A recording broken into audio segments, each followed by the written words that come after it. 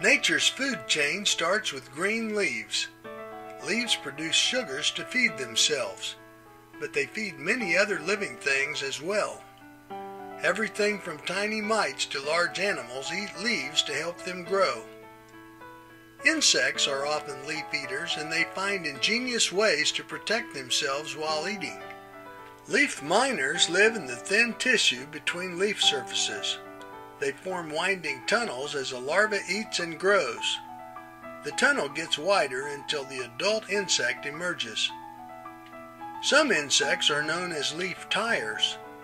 They fold the edge of a leaf and stitch it down with silk, providing a protective home while eating the leaf tissue. Webworms live in colonies and produce dense mats of silk around the leaves they eat. Caterpillars live and feed within this web, enjoying its unique protection as they dine. Some insects sting a leaf to produce wart-like galls. These strange bumps provide safe refuge for the tiny creatures feeding inside. Other insects, like grasshoppers and caterpillars, use their strong jaws to consume large leafy portions of food. This type of feeding is unprotected, making the feeding insects easier targets for birds and animals. Similarly, beetles and other insects may chew small holes in leaves. This type of damage is known as shot hole feeding.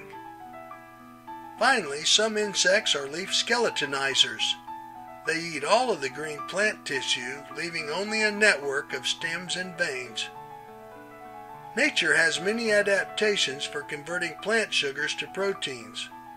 Insects provide many interesting illustrations. I'm Mike Blair for Kansas Wildlife and Parks.